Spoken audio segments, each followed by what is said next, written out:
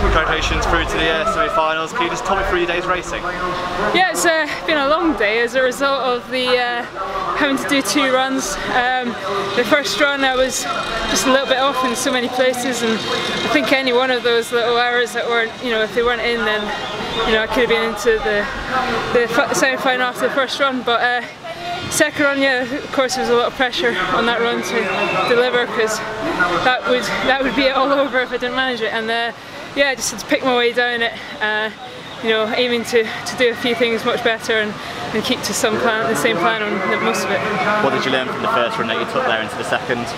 Yeah, the learnings for the first run were there was a couple of places just before the bridge, gates 7, 8, 9, 10, 11. I was a wee bit unstuck there in the first run and it took a lot of time, and managed to tighten that up a little bit for the second run. And mainly that was the key area, because the first run that also ran into the move that's just after the bridge, the upstream on the right to down, and I came unstuck there in the first run too, and managed to keep that boat speed running and get a better line there too.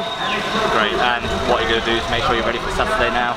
Yeah, to get ready for Saturday now, I definitely will be going back and doing absolutely nothing, probably falling asleep in my bed or something. It's been a pretty tough day mentally, and yeah, tomorrow just go for a little bit of a cruise in the boat to keep myself moving, keep the old body moving, and then yeah, get ready for Saturday.